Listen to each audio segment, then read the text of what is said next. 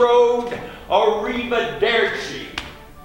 No! Basically, it's 1934, Cleveland, a hotel room in Cleveland, a very famous, world famous tenor is coming to sing for a group in an arts group in Cleveland, and the play takes place in the hotel room as it's leading up to his concert that night, and hijinks ensue. Lots of complications leading up to what happens on that night is pretty much what the play is about.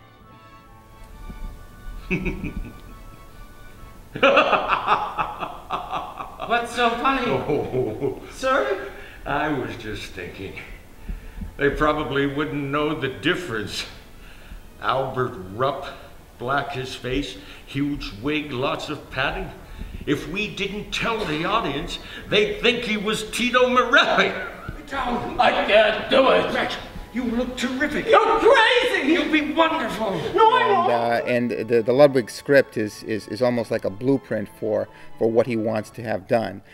So you put the good actors in a rehearsal room with a good piece of material, and you kind of sculpt it, hone it when you get near the end of production week, and that's what I do. I don't impose a whole lot of myself on it because it's already there. Very basically, and this is true throughout the storytelling world, story is what carries everything. If you have an interesting plot, if you have a plot that an audience member cares about what's going to happen next, then you've licked a lot of your troubles right at the start. It's all about telling a story, and it's all about having a strong story, and audiences worldwide care about that.